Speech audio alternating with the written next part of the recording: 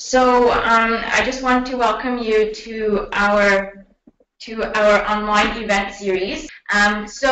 Just to give you a bit of introduction on ACCESS, those of you that have not joined ACCESS before, we are an employment services agency.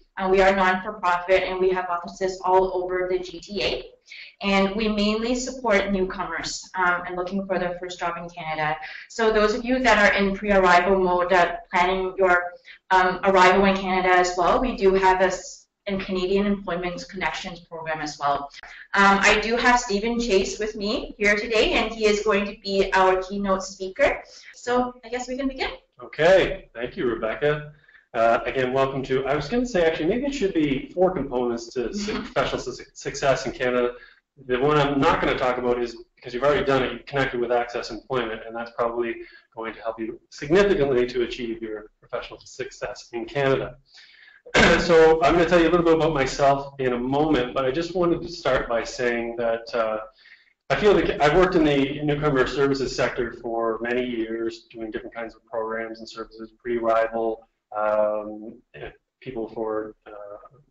programs for people in the workplace, as well as career recognition, credential recognition, and issues such as that. But I think whenever you do anything for a long enough period of time, you stand the opportunity to understand what are the really core aspects to what it is that you do, whatever your career is. Like think about if you're an accountant or in insurance or whatever it is, if you've done it long enough, you probably know what are those 1, 2, I think in this case, the 3 components that are needed to do what it is you do effectively. So after many years of working in the sector, these are the 3 that I've found to have a big part in finding career success in Canada. So I'm glad I get to, share those with you. So today we're going to talk about self-care and mental health. We're going to talk about parallel career opportunities. You could call it alternative career opportunities. You could just call it more opportunities. And then we're also going to talk about intercultural communication, and that also could be referred to as cross-cultural communication or cross-cultural competency.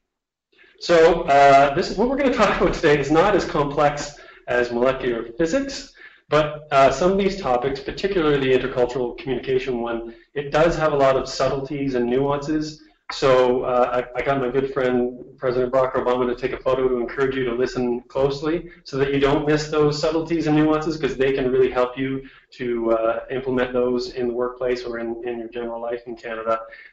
So I know how a bit ironic it is to ask you to turn off other technologies, but I encourage you to put your feet up and listen in as we go through these. So a little bit about myself. As I mentioned, I've delivered a kind of range of programs and services for people that were new to Canada. The one on the left you see there is the Integrated Pre-Arrival Services Online project, and that gave people in the latter stages of immigrating to Canada language training, job search, potential connection in Canadian employers, mentoring by someone in their occupation in the province in which they were destined to go, and some intercultural communication programs. And I'm proud to say, well, it was still called Citizenship and Immigration Canada back then. They have an awards that they give out every year, and in 2013 that project won in the overseas category, so the people that weren't yet in Canada, the pre-arrival aspect of that awards. And so the project ran from 2009 to 2012, and it won the award in 2013. So very proud of that. But it hasn't. So now you can go to ACCESS for your real program. That one doesn't exist anymore. I started my career in the Nova Scotia Department of Labour and Workforce Development, working on a team developing a whole host of career planning resources for youth and adults, and online and print. And as part of our efforts, we received that little golden swirly thing as a ministerial award for excellence. So very proud that we were able to achieve that. We were doing some innovative things, although that was quite some time ago. But yeah, very proud of that. And then also I worked at Ryerson University, where we took that intercultural communication component of that pre-arrival project, and they wanted to put it inside organizations, businesses in Canada, so that they could help their employees to communicate better across cultures. And we had pretty good success in a very short period of time. We had companies like Bombardier Transportation, Bruce Power in the city of Ottawa, and the Canadian Institute for Health Information, and a whole host that took that program and offered it to their employees to develop their skills. And I mention that because I think that highlights that the issue around intercultural communication is a factor, and it does matter, because businesses, not just with the Ryerson program, they do training and programs. I think even ACCESS delivers some sort of components like that to help employees in the workplace. So it does matter. It may seem less important than some of the other aspects of job search, be it the resume, the interview prep, but it really is an important piece. So I hope I encourage you to look into that more.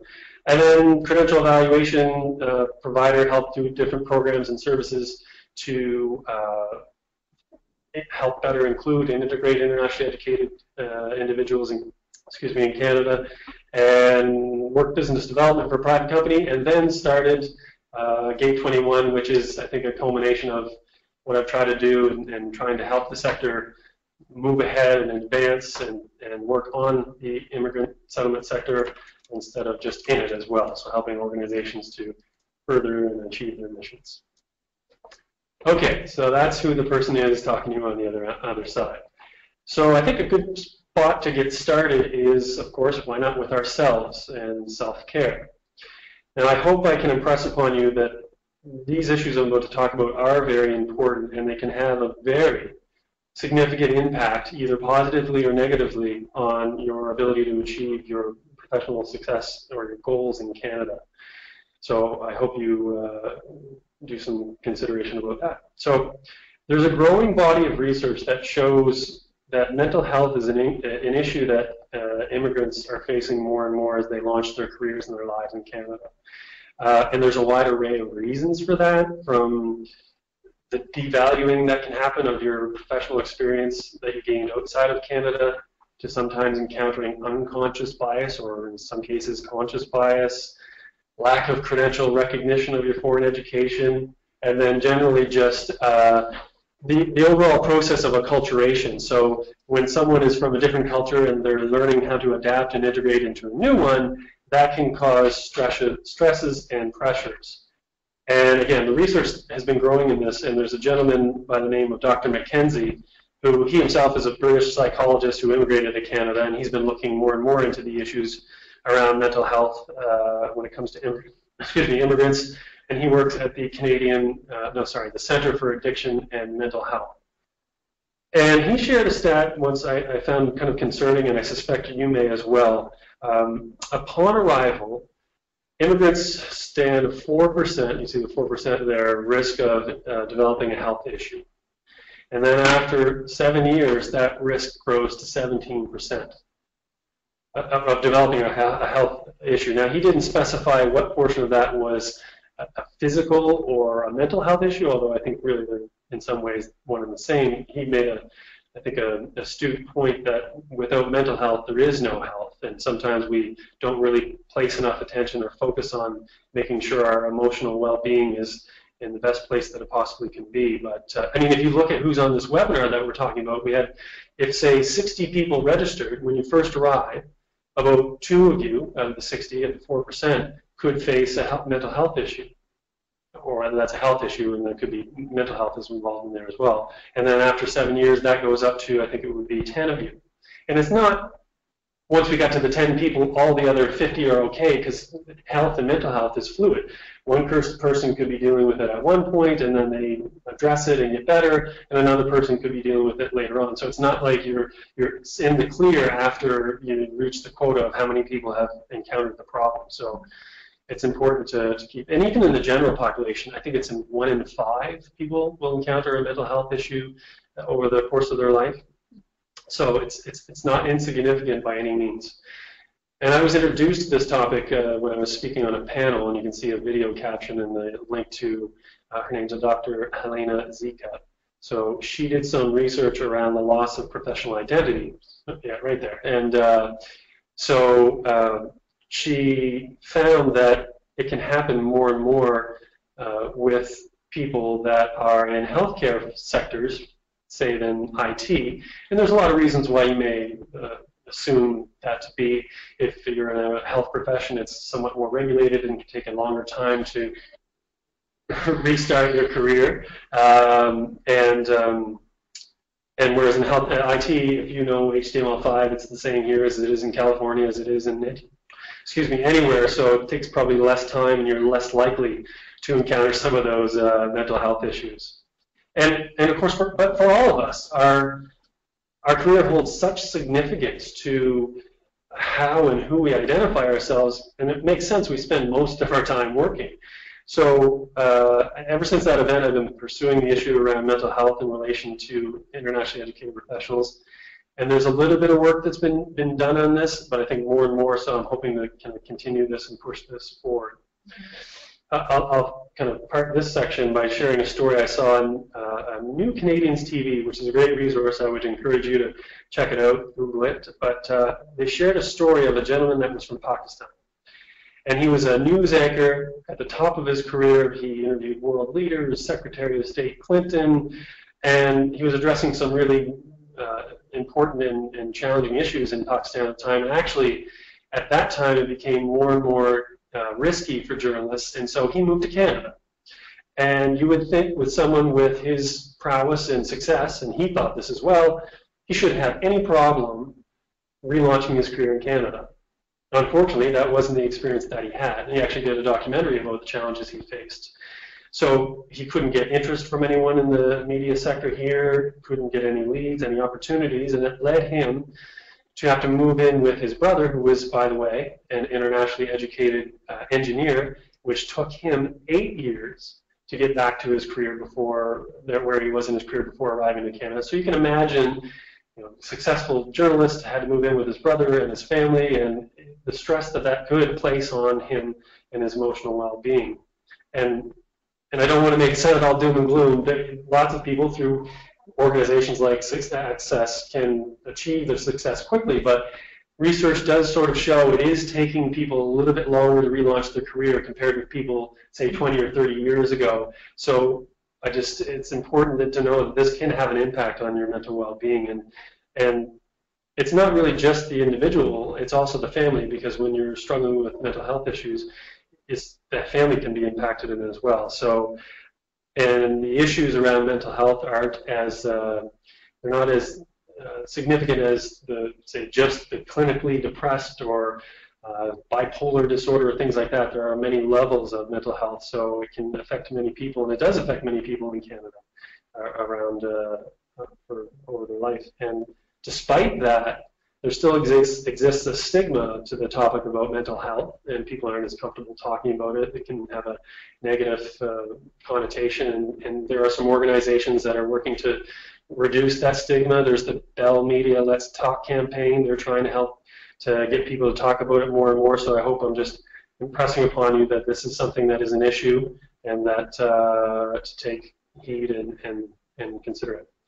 So there's a wonderful person by the name of Paula who works for ACCES, and she does excellent webinars and presentations about job search. She says, if you should carve out 30% for networking, I don't know what the numbers are, I haven't heard in a long time, but 15% for online, because most jobs aren't posted online, so don't spend too much time there. But I would suggest that you carve out a portion of your time to make sure that your self-care and your mental wellness is in the best condition that it can be. Maybe you switch to the next slide. I've been trying to explore this about there are, of course, in-person resources that you can access, and there's a little picture of a Navigating Mental Health Services in Toronto. That's a guide, and the URL is there. That talks about mental health in a lot more broadly than we have time to hear, because for some, it's a new concept. But it also tells you about what resources are available to you that you can access, so I would encourage you to take a look at that. I like to use technology. I've been exploring different online apps, although the one I found right there on the left is on an Mac, an iPad, and I don't use those, and I struggle with understanding how to use them. But I would just encourage you to take a look what's out there, because when I take advantage of technology, it's a lot more available than it used to be. And I guess just to be proactive is my parting thought on this. If it's like you're driving around in your car and you're looking at the gas gauge and it's almost on empty, you run a greater risk of running out of gas and being stranded on the highway. So I would encourage you to fill up more frequently, and you will reduce those risks. So be proactive with ensuring that your mental health is where it needs to be. Okay, next slide. And it will really power your ability to achieve your professional success in Canada and general life happiness as well. So parallel careers. I think this is a good diagram of how to look at what opportunities exist for you. Many people in Canada, my colleague here sitting with me, Rebecca, she trained in HR. I took a look at her LinkedIn profile, but she trained in HR. She's took that track, and there are, of course, lots of people that go in the linear path and they achieve lots of success. But there are also people that take a more winding path, and they may get an education in one field and work in another. And it happens more and more due to the dynamic nature of work in today's economy. So they can shift from different industries, different sectors, even different occupations. So I think actually for some of you that are in the process of coming and some that are just in the process of going through job search, you're really in a significant point of transition in your life, and along with that comes some challenges and opportunities. So I think now might be an ideal time to really examine where you were in your career and where you want to go, and to embrace the idea of reinventing yourself. Because in many respects, when you're immigrating, you are reinventing yourself. So why not take the time to do that? Now, in my work years ago around career planning and labor market information, this would be sort of the points I would get people to look at. And I think often people will look at the experience, the education, and the skills, and those are important. But again, since you are in the process of really reinventing yourselves, I would say look in some ways more closely at the goals and the interests and the values. You know, why did you pursue the career that you wanted before? So for example, I have nothing against making profits and business deals, but my work, what a goal and a value for me was that my efforts had a positive impact on the society. So what opportunities could I do that would enable me to do that perhaps that I haven't done before? And that's what I mean by parallel. It's just to say, what work have you done before that is somewhat related to, but you could do that's different? And I don't want to use myself example, but I had a psychology degree, then did PR, and although I used a lot of the components of those educations, I never worked in a PR agency. So that's just to hopefully give an example. But another way to maybe get inspiration is to look at people's LinkedIn profiles, some people that are in Canada, and see, did they follow a more linear path of the career? Did they weave and get inspiration of where they took their careers? So maybe just to use one specific example, we'll look at the next slide about biotechnology, that sector. So I think there are actually probably many more arrows in between there, but I think this is a good point to start. If you can imagine, let's say you worked, well, actually legally, you could probably work in any of those different, you could transition to different, you could policy, you could go to regulatory bodies, or maybe even academia, I don't know, but if you worked in a university, you would certainly be qualified to work in science writing or regulatory, and just to give you a sense, you could go all in between those. But I also wanted to share a story about a friend of mine who, in each province, there are what they're called sector councils in some cases, and they're sort of an industry association, a body that's meant to try and promote a specific sector. And so they do a number of things. But a friend of mine who had experience in business development and worked internationally saw an opportunity to do business development internationally for a biotechnology sector council. Now, they didn't have very little, if any, experience in the biotechnology sector, but they did have those other two pieces around business development international. And they interviewed a couple times for the job. I don't know if they were successful, but it's just, I think, encourage and inspire you to think creatively about where opportunities may be. And then I guess two final ones that I'll share about alternative careers come from healthcare. In Toronto, I know from the Toronto Financial Services Alliance, there will be, over the course of the next few years, a lot of job opportunities in the insurance sector. Now, if you don't have an insurance background, but perhaps you come with a nursing background, you could find work in the insurance sector. I don't know what the term is, adjudicating or evaluating claims and also policies So you could take that healthcare background and put it in place in a completely different sector. And then I've also heard a gentleman, he was the director of international education for a college in BC. His wife was originally from Western Europe, was a nurse, didn't want to go the lengthy process to get re-licensed to practice as a frontline healthcare professional. But she started working as you call it a technical advisor on an IT company that was developing a healthcare program platform for frontline healthcare workers. So she could still use her expertise and still serve the purpose that she wanted with her career, was to help people to live healthier lives. So I hope that that kind of inspires you to think differently. And the last one, and ACCESS can probably help you with this, is entrepreneurship. I've dipped my toe now into entrepreneurship with Gate21, and I consider it a social entrepreneurial venture. But keep in mind, entrepreneurship is not for everyone. You need to be comfortable with some uncertainty and dynamic flexibility in your lifestyle, but it can be very rewarding in its own right. And so I think ACCESS has a bridging program and other programs that can help people explore that possibility. So.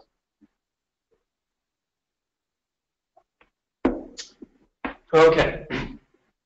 Yeah, next slide. Yeah.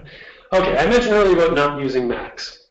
I like to use the analogy, we're going to talk about intercultural communication now, and I like to use the analogy of two leading software companies, as Apple and Microsoft. Macs have a reputation of being very simple to use, and that's why if you can't see the image, there's a little young child joyfully playing with a very childlike looking computer, and the caption says, using a Mac, yeah, it's kind of like that. Now, again, it does have a reputation for being easy to use for young people or people that aren't familiar with technology, or older people perhaps. I can say I don't look like this little guy when I use Macs at all, and I'm relatively savvy with technology. I could take a course and probably get used to it. For my PC friends, when my wife asks me to do something on her Mac and I close something and it disappears and I have no idea where it went, I need my taskbar. I need to know where those things are.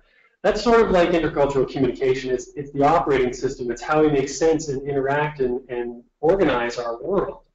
And next slide, I guess. And so a lot of times people think about culture and intercultural communication in a way that this cartoon sort of highlights. It's sort of those surface level, really visible pieces like your traditions and your norms. You see one guy, why isn't he taking my card? Or one person perhaps in a different idea about personal space and just general overall anxiety with it all. Intercultural communication cultures go much, much deeper than that. It is our operating systems.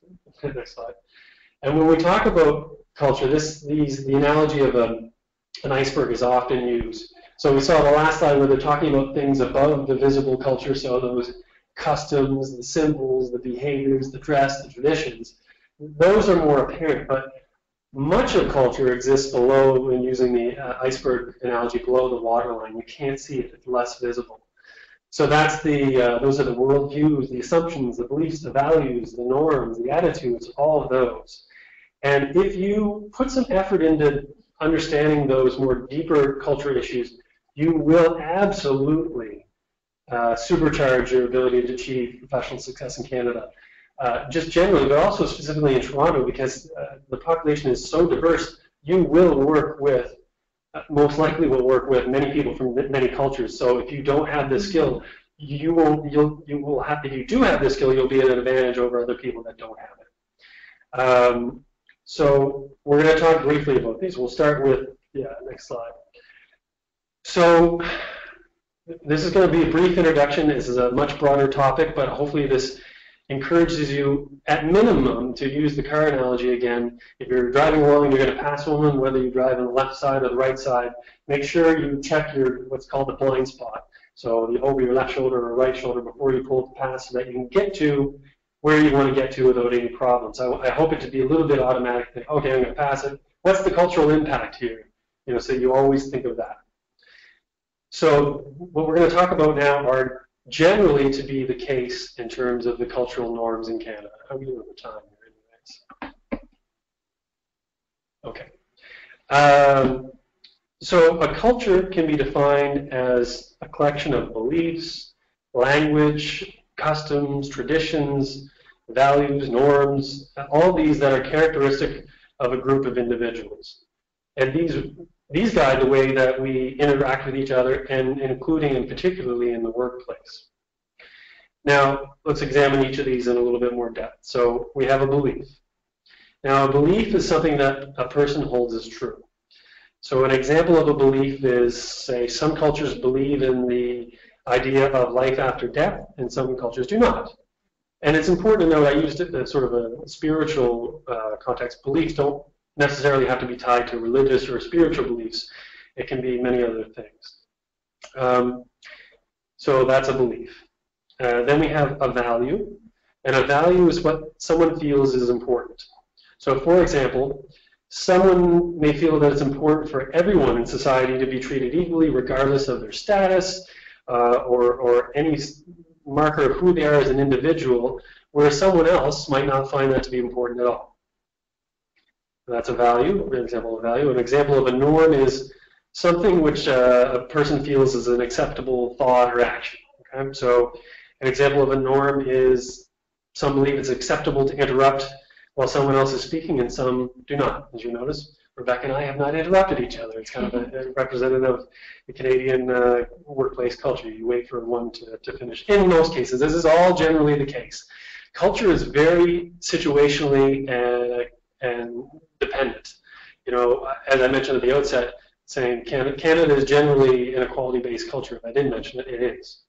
But if you work in Canada's military, that is not an equality-based culture. It is, by definition, a hierarchy-based organization. So some of the norms and values that you would find broadly in society, you wouldn't find in that workplace. So it's all dependent upon your situation. So again, this is generally the case about Canada. So being an equality-based culture, that means the belief in Canada is that society is better for all if full equality is honored. Okay? So whereas, and culture isn't that one culture is right and one culture is wrong, it's just different. So you just need to be aware of the differences. Because it has significant impact on how we work with each other. In a hierarchy-based culture, for example, it's believed that society is better when statuses and hierarchy are recognized and respected. That's how society organizes itself. And when it comes to values, in a equality-based culture, values, they believe people of all ages, genders, family associations, social economic status, despite any of those differences, everyone is considered equal. So for some of you, this may be very different. I mean, I would ask, what do you think of that? You know, does that seem very different or foreign? And I'd also ask, are you still heeding my friend Barack Obama's listening closely, because this is where those nuances will come to play. In hierarchy-based cultures, there's great importance that's placed on status, and this is derived, funny enough, from those factors such as age and gender and occupational level, your position in society, your family association. So kind of in some ways the opposite of what you would find in an equality-based one. A norm in an equality-based culture, that would be where people are allowed to serve as group leaders should they choose to do so. And they can debate with each other, and it's believed that effective social interaction can only exist when people are considered equal. Now, to do that in a hierarchy-based culture, those are based in, people figure out how they interact with each other on those affiliations. It's how they connect with each other and how they establish, again, those interactions.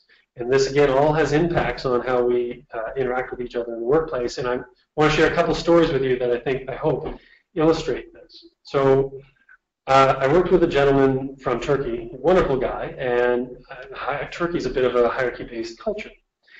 Now, he did report to me, I was his manager, but I guess coming from an equality-based lens, I wanted really active and involved participation in the things that we were working on. I wanted constructive feedback, even though he was someone that reported to me. And oftentimes I would simply get, "It's good, sir," or "That's wonderful, sir." And interestingly enough, both being referred to as sir, I'm a relatively young person, and throughout my career I've never been referred to as sir, which is something you may find common in a hierarchy-based society, but it's something that I didn't experience very often. And And we were working on this intercultural communication program, and I encouraged him that, maybe to be more involved and proactive in terms of his involvement in our work, and suggested there may be some negative implications to some of those behaviors about using sir or formal languages that are a bit less common in the Canadian workplace. Because they can have some negative impacts. I like to view myself as an open and accepting person, but some people are not. And in some cases, these behaviors could be viewed as being representative incorrectly of, say, a lack of confidence or uncertainty. And in Canada, self-advocacy and self-promotion are really important in terms of progressing in your career. And so if you demonstrate in some cases the opposite of that, people can, in some ways, pass incorrect judgment about who you are and your abilities. And I guess when I left that job, despite all that, I encouraged the senior management that he be considered as my successor. And he was well educated, a couple of degrees, an MBA. He was qualified, a little bit lower on the management experience, but I thought he could do the job. But I can't help but think some of those practices that he demonstrated around, made it may seem like he was a little less confident, played a factor in the reason why he wasn't selected to be my successor. And I guess one other educational bit to that story is that the person who was given the job to replace me was from a country that actually had a long and complicated history with Turkey, and that involved, I think, some military conflict. Now, there actually arose some conflict between my former colleague from Turkey and the person that replaced him from that other country. And he told me he believed that it was the fact that he was from Turkey that played a role in the conflict that he had with that new manager. And this highlights a very critical aspect to developing strong intercultural communication skills, and one that will really benefit your ability to achieve professional success in Canada. And that is to avoid, at all costs, making assumptions. Again, we looked at the cultural iceberg, and we do make assumptions. It's natural. It's how we make logical sense of the word. But if you can do your best to avoid making assumptions, you'll be less likely to make improper associations. So using this example, I can say, I mean, you never know fully what's in someone's mind, but I actually knew the new manager, and it wasn't the fact that he was from Turkey that there was conflict. There were other issues at play, but because he believed it was that he was from Turkey, he ended up not staying there very long, and it's unfortunate because I think he could have done well there, and they lost an employee, so it was a loss for all. So that, that assumption played a factor in that, and it's too bad because it was unavoidable. So yes, please avoid at all costs making assumptions where you can. Next slide. Okay, how are we doing for time now? Total of 5. Okay, yeah, I have my time right here. I don't know where to look. Okay, okay. So in a collectivistic culture, the good of a society is more important than the good of an individual. So in Canada, generally speaking, we have an individualistic culture. Again, I talked about the importance of self-advocacy and self-promotion. But in collectivistic-based cultures, the interest of families and communities and society as a whole, that's believed to be very important for collectivistic cultures. And selflessness is promoted, and unity is highly valued, and cooperation is the expected norm. And there's a phrase that embodies this ideal, and that's all for one and one for all. So, whereas, again, in Canada, we, generally speaking, have an individualistic culture where this places values on individual goals and achievements, and initiative and self-promotion are highly valued, and the rights of individuals are very core to society here. Canada has the Charter of Rights and Freedoms, which is within the country's constitution, and this embodies and protects the rights of individuals. And this isn't to say, you can't say in an individualistic culture you don't collaborate with different people. We absolutely do, but the underlying, even in group work, the concept is, Rebecca, you do your work, and I'll do my work, and then we'll come together and we'll get to our shared objective in that manner. And you'll see a lot of this in the Canadian workplace because there will be a lot of group interaction. So if you're coming through interactions in the workplace from a collectivistic point of view, now again, not that that's wrong, but if everyone else is operating from an individualistic perspective, it can cause challenges. And I want to share with you a story, hopefully to illustrate that as well. A gentleman years ago that I knew worked for essentially what would be the Service Ontario in a different province. And he was from an collectivistic-based culture. And he was working on a big redevelopment of the computer systems. He was in IT. And the project sort of falling behind schedule a little bit, and he took it upon himself, sort of without approaching others or his manager. He said, coming from a collectivistic culture, he thought, project's falling behind, I need to help out Sue and Rebecca and everybody. I'll go do some of their work and we'll get it going and we'll get this done because that's what we need to do as a group. Although, again, because in Canada it's more there are defined boundaries between who's responsible for what, he did it and then actually ended up, it rose conflict with his colleagues, and his manager actually ended up having to put a disciplinary note in his file. This really, demoralized him. He became disengaged. Another example of a bit of a cross-cultural impact that had negative impacts for the individual and for the people that they were working alongside. And he was a talented, bright person in a province that needed people like that, and he moved to a different province. I'm not saying that that one instance caused him to move, but I can say it was a bit of an eye-opening experience for him and an unfortunate outcome nonetheless. And I think it was definitely rooted in culture, so that's why I wanted to, again, stress the point. And maybe if you can imagine if you had a slider, so a scale in front of you, and on one side you had a collectivistic-based culture and one you had an individualistic, where would you fit? So Canada is probably 3/4 of the way towards individualistic. I don't know if a culture could entirely be an individualistic. I don't know how that would work, but where do you fit?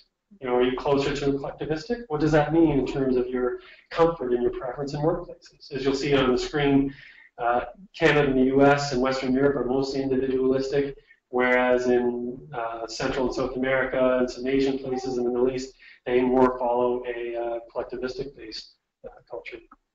Next slide. 12:09. Okay, we're good. Take a break here.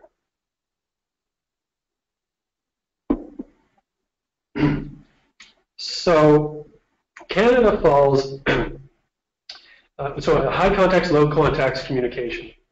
Canada falls in a low context communication style. So whereas, again, areas like the Middle East, Asia, South America follow a high context communication style. So let's start by looking at high context. So this is where, in societies where words are only part of what someone is communicating and how they do it. The context includes things like a speaker's tone of voice, their physical expressions, as well as the person's status. These are key components to understanding the messages that are being conveyed. So also, interestingly enough, there's always interplay and interlap between cultural variations. So oftentimes, high context cultures in terms of communication are also collectivistic. And in high context communication in collectivistic societies, avoiding conflict is something that is pursued. So you try not to get into conflict. And high context communication allows for this because it's a bit more indirect. So it avoids disagreement. In high context communication often involves elaborate apologies and humility and flowery language. Whereas low context communication, it falls in a different place in the cultural map here in Canada. It's much more linear. It's much more individualistic, action-oriented. It really values facts and logic and directness. It's very straightforward. It's very concise. And it's clear what's being communicated and what's expected to happen. So words here are pretty much meant to be taken literally, and a high value is placed on precise language, clear documentation, rules, and guidelines. So that's what high context and low context communication in war time looks like. Okay, all right. We will move on to the last one in terms of communication conflict. Some cultures, as I mentioned, would prefer to avoid conflict. In Canada, it's not necessarily viewed as a negative thing, may not necessarily be a comfortable one, but it's believed that a good can come from discourse and debating and getting through what may be uncomfortable conflict. It can help to identify things that people aren't already aware of in terms of the work that you're trying to address. So try not to, don't be aggressive with conflict in the Canadian workplace, but try not to avoid it either. So if you kind of put in some effort, look into some either online resources around intercultural communication, you will definitely supercharge your professional success in Canada. So to wrap up, we looked at mental health, self-care, parallel careers, and intercultural communication. So I get so enthused and energized when I meet people that are new to Canada. I'm absolutely pulling for you. I'm cheering for you. I have a general idea about the commitment that you've made to choose Canada and to make it your own, and I thank you for doing that. And you mean such a great deal to this country that I am pulling for you, as I said, and I encourage you to go get it. I just want to take that time just to thank Stephen Chase as well for taking this time, to present to you on the presentation, and to hopefully you gain some knowledge just regarding the Canadian culture and succeeding in your respective workplaces. So thank you so much for your time. Thank you. See ya. Go get it.